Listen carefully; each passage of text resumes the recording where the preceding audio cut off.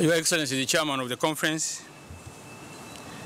the Secretary General, the Director of BDT and your colleagues, Your Excellencies, heads of delegations, ladies and gentlemen, it gives me a great pleasure and honor to address this global gathering of the communications fraternity at this World Telecommunications Development Conference 2014.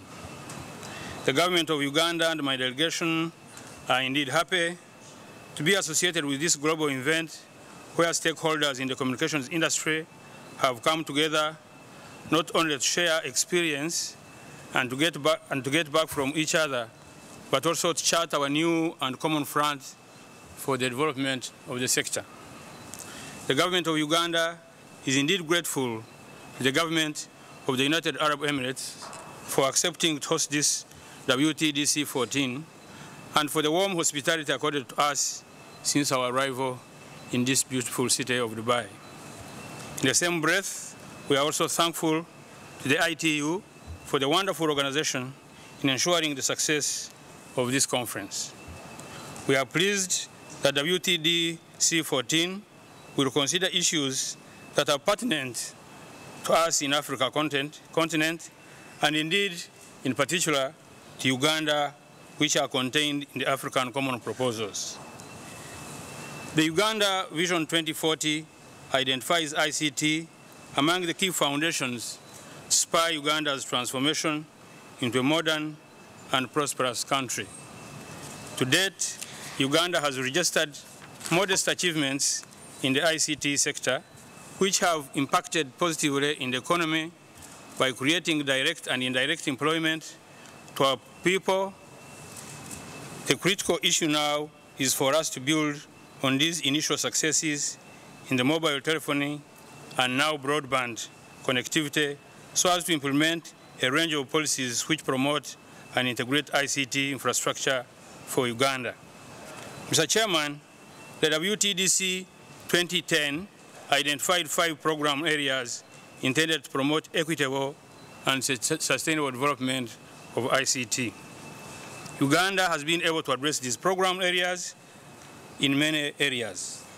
Uganda has made significant strides in the deployment of ICT infrastructure and telephony infrastructure, resulting in the border-to-border connectivity through both government and private sector interventions, which has provided gateway to seamless communication with neighboring countries.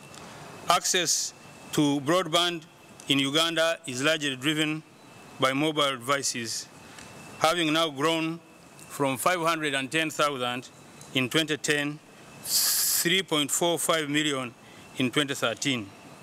As part of our efforts to build confidence in the use of ICTs, Uganda has enacted requisite cyber laws and established the communication sector computer emergency response teams in partnership with ITU, of which we want to express our gratitude. Uganda's ICT policy and regulatory environment is geared towards encouraging investment, protecting interests of customers, and is being realigned to respond to industry demands to foster innovation. Mr. Chairman, Uganda has continued to play an active role in the regional and continental initiatives which brings together ICT regulators.